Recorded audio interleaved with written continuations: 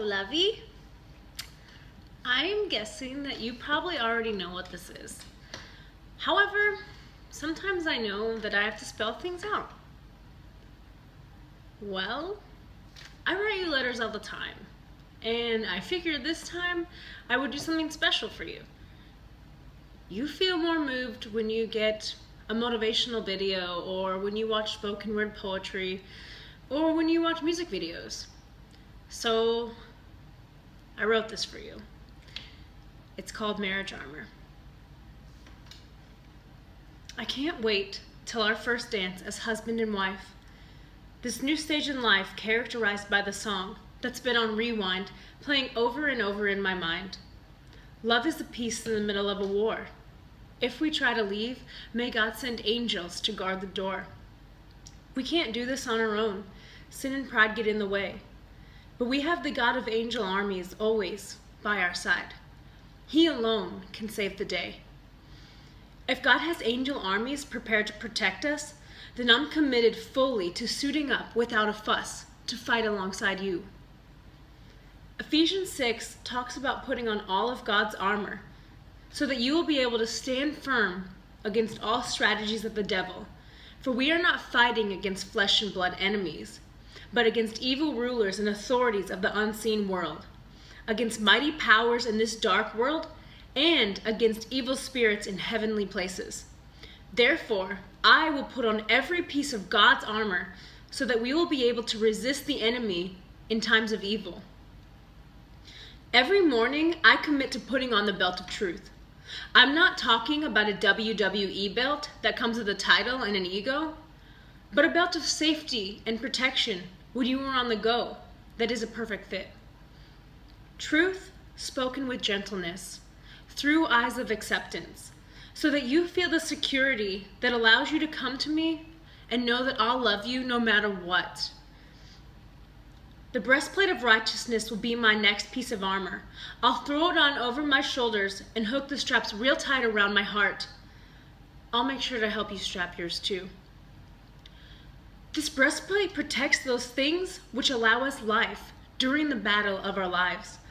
And on the days when you feel weak or have a chink in your armor, I will use my lungs to fill your heart with love and compassion. I'll then bend down and make sure my shoelaces are tied securely, because these shoes represent our foundation. The foundation made of peace. You know, the peace of God that transcends all understanding. This will give us the ability to step out in battle without worrying where we place our feet. Our step can be so sure because as long as we acknowledge Him, He will make all of our paths straight. I will do my best daily to remind you of these words so you don't have to carry the weight alone. We are not far from beginning this new stage in life together. A time when we will have to weather the storms of flaming arrows flung by the enemy. During those showers of virtual arrows raining down on us, we will have to hook our shields and hold them up, remembering that it is the Lord who reigns in our lives. These shields are such a clear representation of our faith. If we let our faith in God's sovereignty and goodness slip, Satan attacks, always attacking where we are weakest. Let's promise today to always fight against those attacks side by side instead of being the ones who start them. In times of struggle, we need to remember who we are fighting for and against. Remember, faith enables us to overcome. Faith justifies us, and faith allows us to shield each other in times of danger. Our shields can only be effective if we raise them up. So I will do my best daily to be prepared by encouraging you to stay in the Word, be persistent, and always ready for an attack. I will then grab my last piece of armor, the helmet of salvation.